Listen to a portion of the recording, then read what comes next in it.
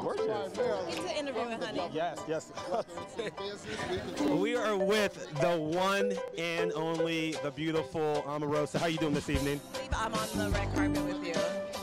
This is a big moment. Over the television, and now I get a chance to be interviewed by you.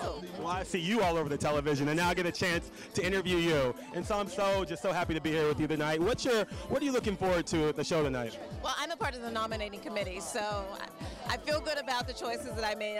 I can't wait to see who won in my favorite categories. But I'm excited about seeing Eric Holder. I'm a political junkie, and I think it's great that the Image Award stops and shows and celebrates the contributions that African Americans make in entertainment, music, and politics. Right, no, absolutely. And you mentioned how unique this award show is and how special it is compared to other award shows. And we're obviously recognizing African American achievement, but what else makes this award show so special? Don't you see, it's like homecoming for all of us. It's almost like a reunion. All of our friends are in one place. We get to see each other, hug each other, love on each other, and just commune together. This is the place where we come and we get to just be us. And you've been involved in politics for so long, and activism, and just involved in the community. What do you think are the main issues that organizations still needs to deal with today? Well, clearly we have challenges that are unique to an organization who has been around for so long.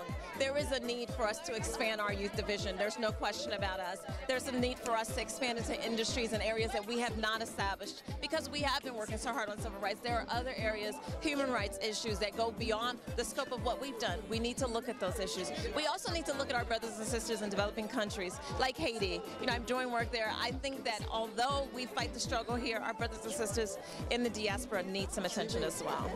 Absolutely, and you're an inspiration to so many. Who inspires you? My mommy. Mom, wave.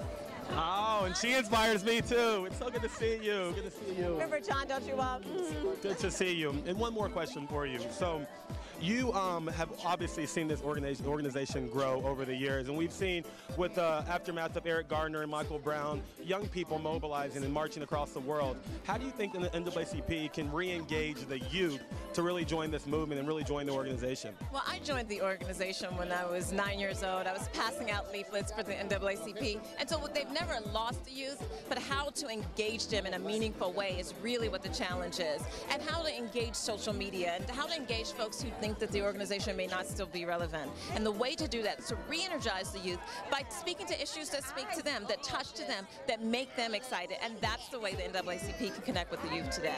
No, absolutely. And one more question, technology. I know you're a social media... No. Yes. Yeah, by HU. There you go. DC representing HU. Yes, we are Bison girls. Absolutely. Oh, I like this.